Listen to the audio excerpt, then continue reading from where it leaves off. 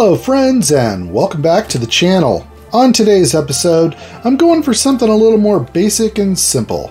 Today we're going to build the Star Wars, the authentic Luke Skywalker X-Wing fighter by MPC. Now this is a snap kit, so assembly is probably going to be pretty straightforward, hopefully, and the rest of the time will be spent on the paint and weathering and details of the kit. I picked up this kit last year around Christmas time. It was one of the Walmart sale items that I found, and I remember building Luke Skywalker's X-Wing back when I was a kid, the original one. I believe this is a different scale. I'm pretty sure this is a bit smaller than the one released originally back in the 70s. So if this one is smaller scale than the original, I'm hopeful that MPC will re-release that one as well as a glue-together kit. Now I do also have Darth Vader's TIE Fighter, the one that Round 2 recently re-released with some new parts included in it, and I'm looking forward to that one, but I wanted to do this one first. So before I get started, if you're new to the channel, welcome, and if you wouldn't mind, please click that subscribe button down below. And if you want to get notified when I post new content, click the little bell icon as well. Also, to all of my subscribers out there, thank you so much for subscribing and supporting the channel. I really appreciate it. If you'd like to get one of my new shop cards, you can find my email down in the information below. Just send me an email with your name and address and I'll ship you out a shop card.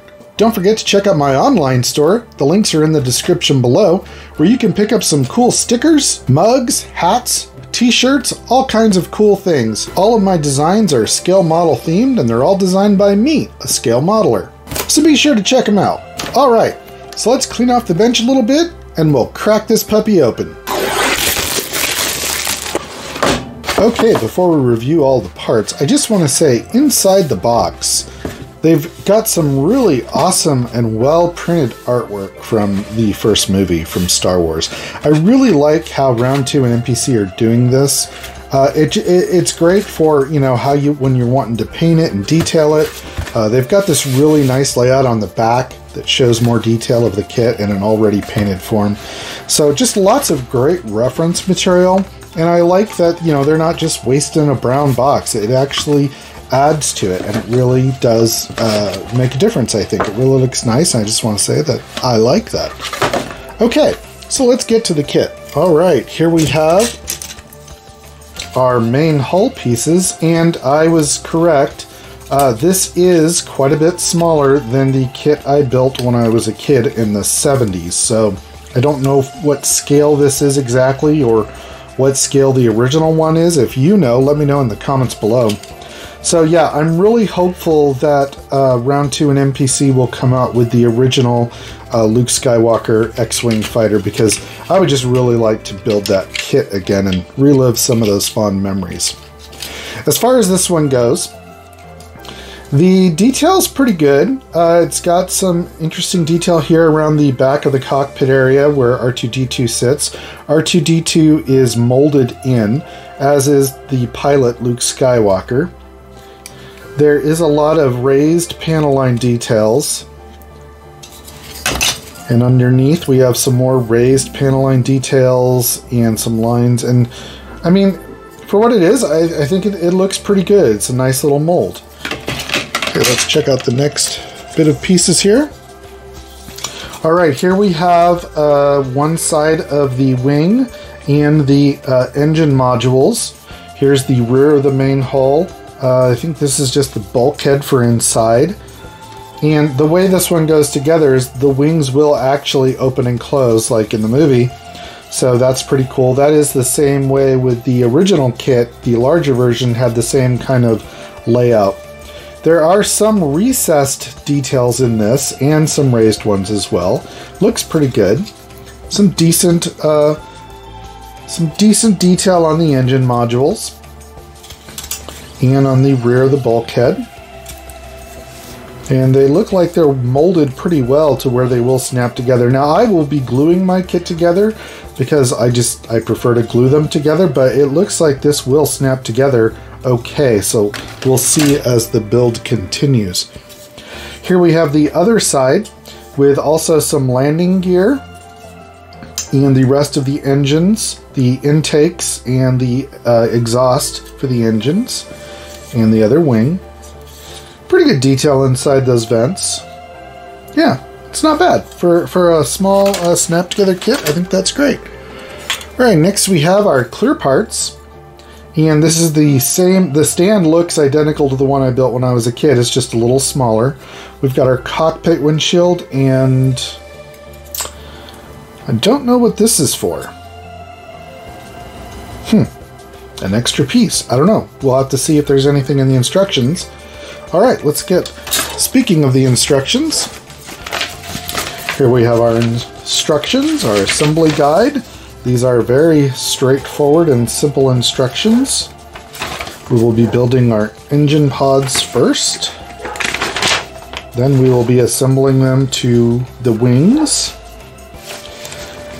And assembling the wings. And then assembling this unit here, which kind of sandwiches the wing units together so they'll move. And then we'll put it all together inside the two halves of the hull, and then our optional landing gear. And the other side of the landing gear. And I see no reference to that extra clear part, so if you know what that's for, let me know in the comments below. Alright, finally we have our decals, or decals. So it comes with two sets of decals. So this is a set of stickers, not decals. These are actually adhesive stickers. But thank you, Round 2, for including a set of water-soluble slide decals. Thank you very much. These kind are great for young modelers or beginner modelers, but for advanced modelers, these are excellent. All right, so that is the kit. I am going to clean off the bench, get some tools and some paint, and we're going to get to the build.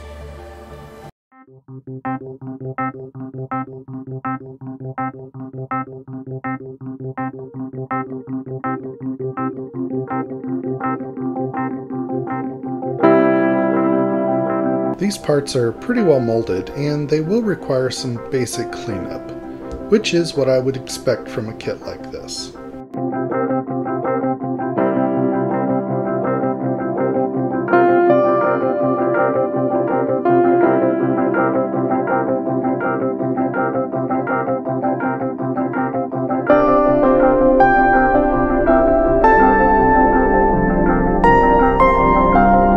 The alignment pins on these parts were a little off, so the parts didn't line up exactly right. Since I'm gluing these parts together, I snipped off the alignment pins so I can hold the parts together, line them up, and then glue them in place.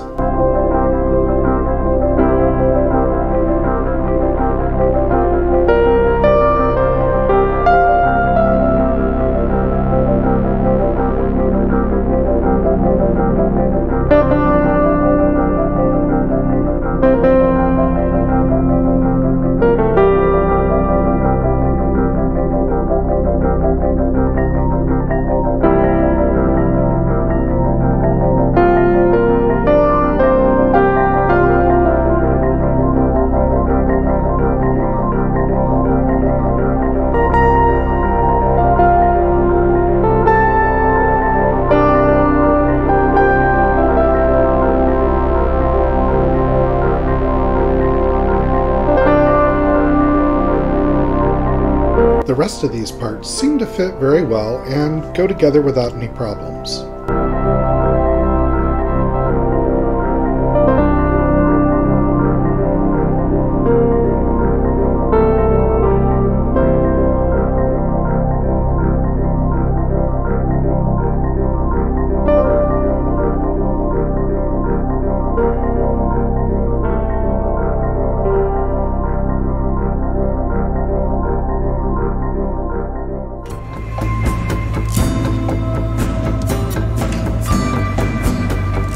I'm trying something a little different here. Instead of priming the entire kit first, I'm using some dark gray primer to do my pre-shading.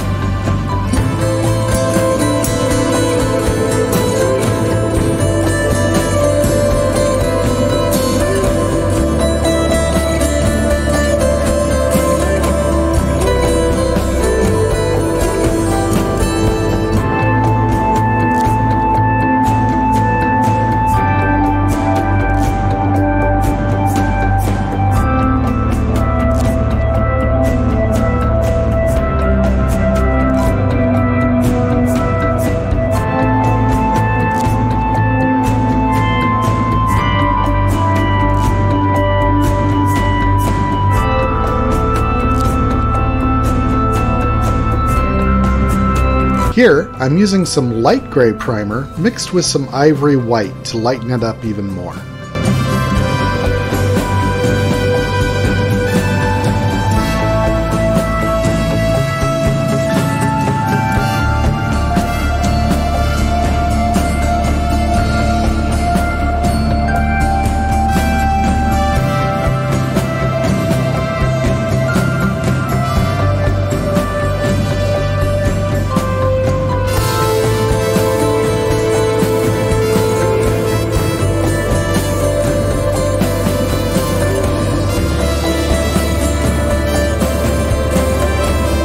After the primer had dried, I'm now misting everything with some Tamiya Gloss White.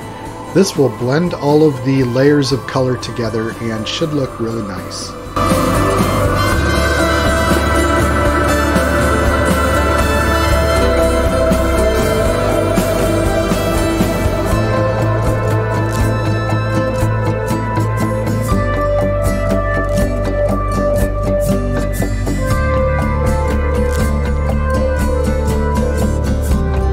Now, I'm giving everything a nice glossy clear coat so I can add some washes for weathering.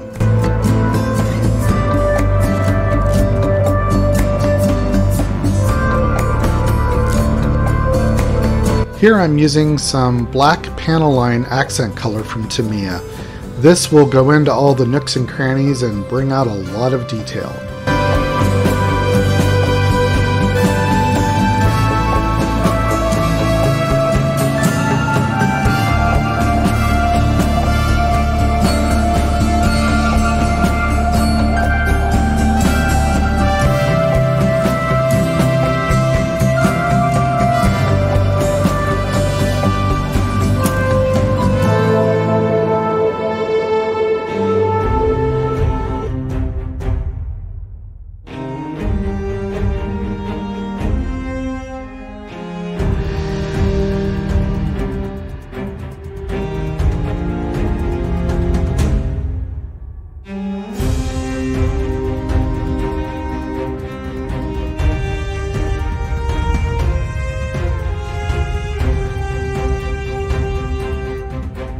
I'm airbrushing the inside of the canopy with some Tamiya Clear Smoke.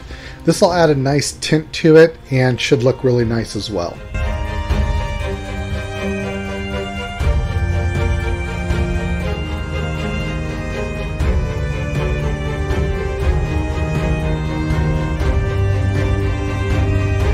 Now I'm using some odorless turpentine and a Q-tip to clean up the excess panel line wash. Now, there's no set rules here, you just want to keep cleaning it up until it looks good to you.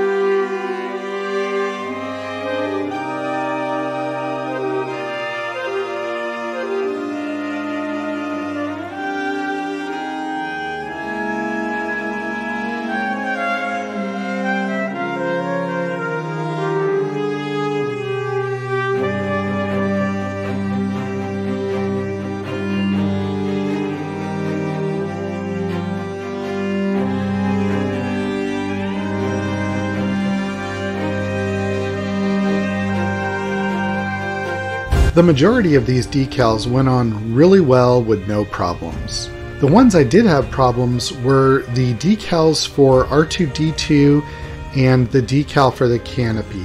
If I were to build another one of these, I would trim the decals for R2-D2 and make them several pieces so they would lay down better.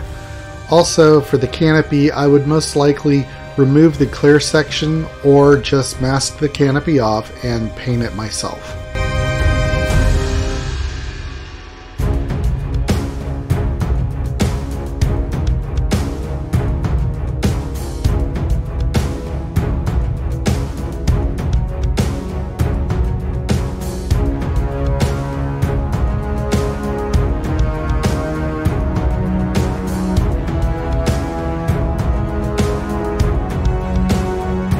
On my version of this kit, I wanted to paint the exhaust ports a little different color, so I chose some dark aluminum. After this dries, I'll go back with another weathering wash to darken them up a bit.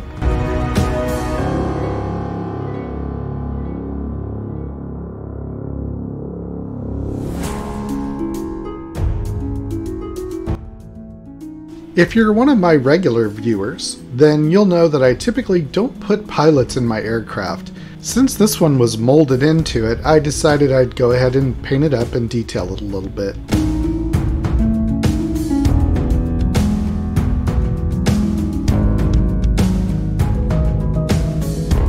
I'm adding some additional weathering using an oil-based paint from MIG called Starship Base Sludge. I'll also use the same odorless turpentine to clean this up as well. The final touches along with a clear matte coat.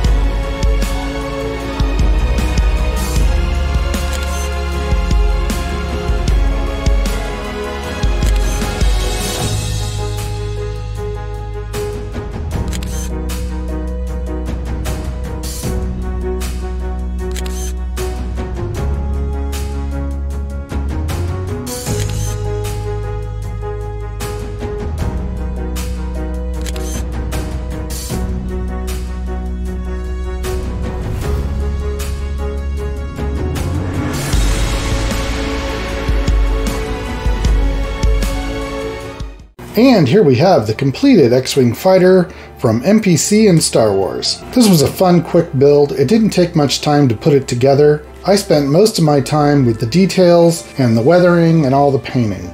And for an inexpensive snap-together kit, I think it came out okay. The parts fit pretty well. I did have to trim some parts to make them fit and line up a little better, but other than that, it did go together okay. The decals were nice that they sent 2 sets, one adhesive and one water slide, and for the most part those decals worked great. With the exception of the canopy decal and R2-D2's decals. Those did not want to lay down right, and I really don't care how they came out, but I wanted to give them a try and see how it looked.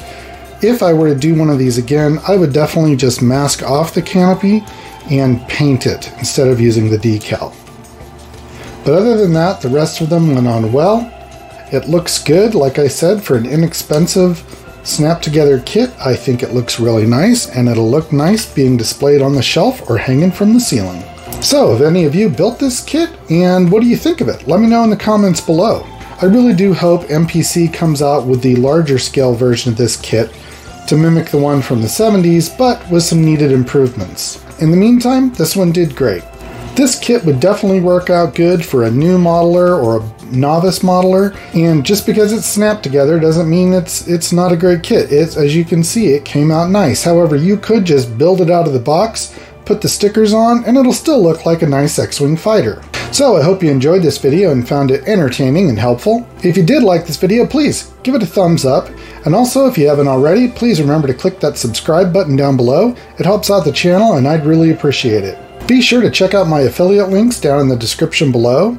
And don't forget to head on over and check out my online shop where you can pick up some stickers, t-shirts, mugs, and other cool items, all scale model themed, designed by me, a scale modeler. So that'll do it for this episode, friends, and as always, be safe out there and go build something.